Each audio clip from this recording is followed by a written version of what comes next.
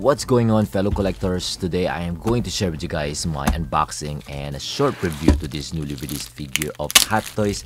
This is the Batman from the Batman Begins 1/6 scale collectible figure. Alright, this is the art box. I would say it looks fantastic. I like the vintage look of it, especially the quality. Looks terrific. It is very neat, very smooth. I love it. Even when you remove the front cover art box, it looks great. Very neat presentation of the packaging as well. I love the color that they used here on this art box. Some print that he's standing on his tumbler. Amazing. Anyway, let's open it and see the closer look.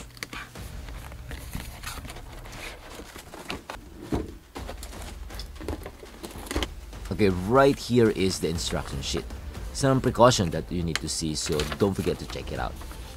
First up, we got 2 pieces extra joint, 2 pairs of extra interchangeable hands with different gestures. I think it's accurate to the film.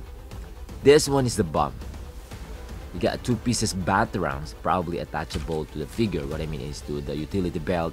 Of course, you could hold that. We got the highly detailed front face, interchangeable, attachable to the heads cup, 2 pieces, and of course the heads cup of Bruce Wayne, wow, or Christian Bale. I think the heads cup looks similar to the DX19. And the Batman figure, it looks great. However, I saw some glossy marks on the chest, probably some moist inside the box because it's quite cold here, so that's why it happens. I guess, maybe. I'm not really sure. Good thing it can remove easily. Just use a lens cloth or just some tissue. I think it could be easily removed. The figure looks great though.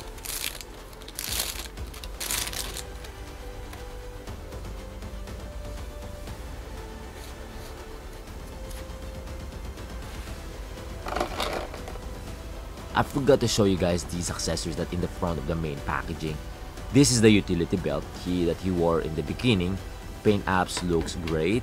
Then right here is the harness with his first attempt of being vigilante. Looks good. And then right here, the mask. I wish we could wear it to the head cup, but let's see later. And then lastly, the base, the tin base for Batman Begins. The print looks good to me, right? Okay, I think that's pretty much everything included on this figure. Let's check the articulations very quick.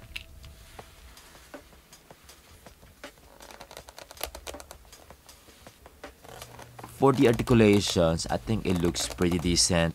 We could still do some great dynamic poses. However, we will get some limited range of motions. The head sculpt looks normal to me because of his bat cowl, so that's why it's like that. The arms looks great. Probably the concern there is the quality of the suit. I hope it's durable. Because once you move it, it's kind of like, it's gonna tear up easily, right? But I think it looks very thick. At least it doesn't have any pads inside, so we could really do some nice articulations, right? Anyway, the material that they use on the Batsuit is kind of like a rubber material. It's quite thick though, so I think it's quite durable, so I think you don't need to worry about it. It's very easy to take care of it. Just like my Batman 89, it's almost the same, so I think it's gonna last longer. The legs doesn't look good, right? I'm not sure why it's like that. However, the other parts looks great, like the knees, especially the ankle looks fantastic.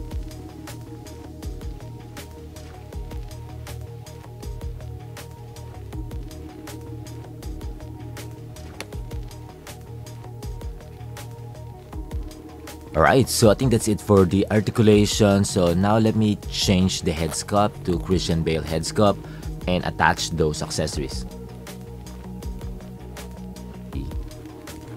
Once you attach the head sculpt of Bruce Wayne to the Batsuit, I think the articulation looks pretty decent. It's quite tight, but just be careful on the neck part. It might gonna scratch or maybe discoloration, so just be careful on it.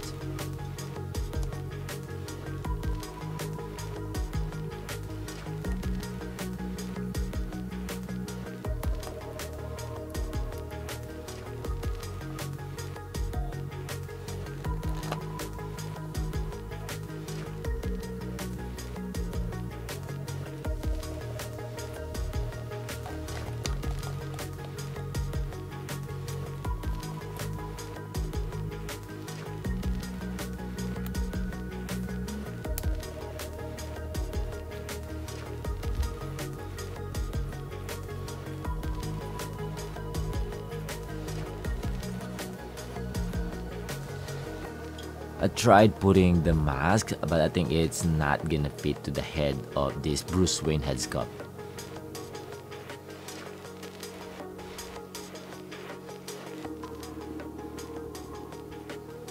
This cape looks great. I'm not sure if it's really accurate to the film. It's quite thick though, but it has some bendable wires, embedded with bendable wires. So I think it looks great because you could really do your own poses. And so my final thoughts on this figure, I would say it is a great looking figure. It looks incredible. Definitely a must-have for those who doesn't have yet. If you missed the very first version, but if you have that already, I think it's fine. You don't need to buy this one. I think the first version looks better. I don't have one, but for me, it looks better. However, it's a great opportunity to have this Batman Begins because the first might be hard to find. It's quite rare and a bit expensive, so this one is a good choice. It looks great though. Of course, there's a lot of flaws on this figure. Maybe not really screen accurate, but I think it's fine. You're probably not gonna buy it, but if you are a hardcore fan of Batman, looking for this Batman Begins version, I think you should get one. I think that's about it. That's all I could say. Let me know your thoughts on this figure. Feel free to comment down below.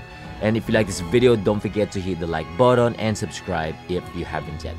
Until then, see you in the next one. Peace.